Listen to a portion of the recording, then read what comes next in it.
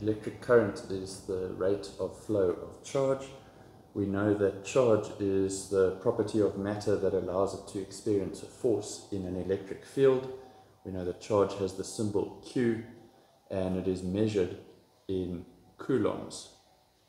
And we know that whenever we speak about the rate of something, what we are saying is how much of that per unit time. So from this definition, we get the formula for electric current, which tells us that current is the amount of charge that flows past a point in a circuit per unit of time. We know that current has the symbol I, and we know that it is measured in amperes, and we abbreviate that with an A. We know that in order for a current to flow in a circuit, we're obviously here talking about current, meaning moving charge. There are two things that are required. The first is a power source. There needs to be something that is pushing or encouraging the charge to move through the conductors. The second thing is that a closed circuit is required.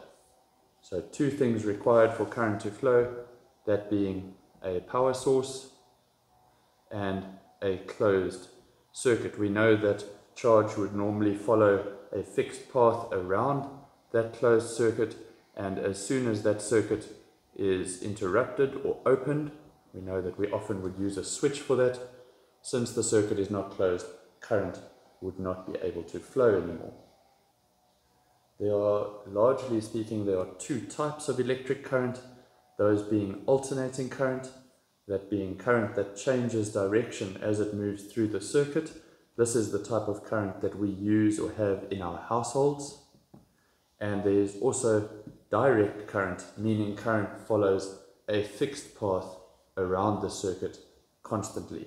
This is the kind of current that you would normally get from a battery, because a battery is always responsible for pushing electrons out one end and attracting them towards the other.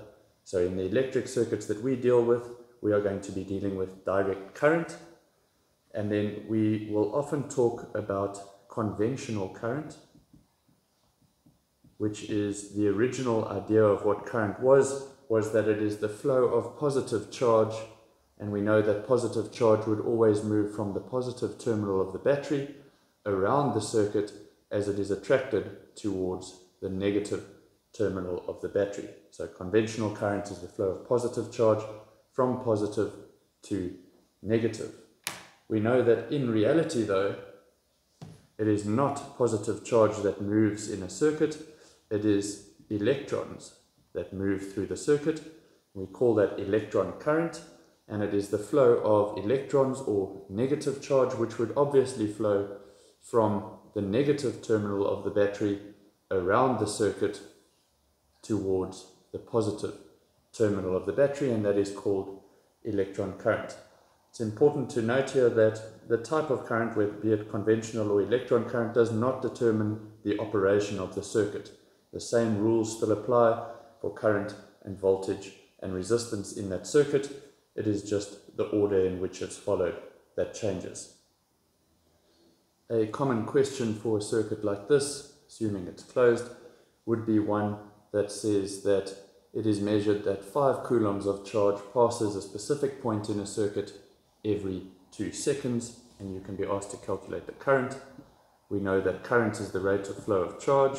There are 5 coulombs passing a point in 2 seconds, which means that the current in that circuit is 2.5 amperes, basically saying 2.5 coulombs of charge pass a point every second.